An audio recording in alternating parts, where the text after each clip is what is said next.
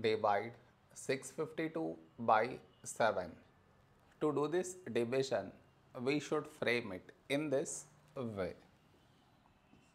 652 here, 7 here.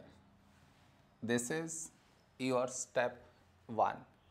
Next, here we have 6, here 7. 6 smaller than 7. So we should take two numbers, 65. A number close to 65 in 7 table is 7 nines 63. Now we should subtract, we get 2. After this, bring down the beside number, so 2 down, so 22.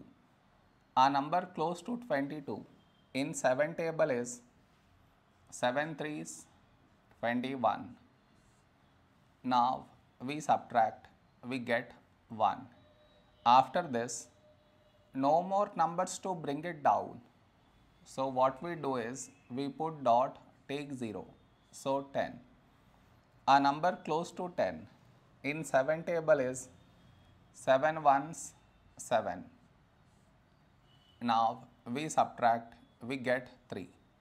After this, we already have the decimal, so directly take 0, so 30. A number close to 30 in 7 table is 7 fours 28. Now we subtract, we get 2. And the division continues.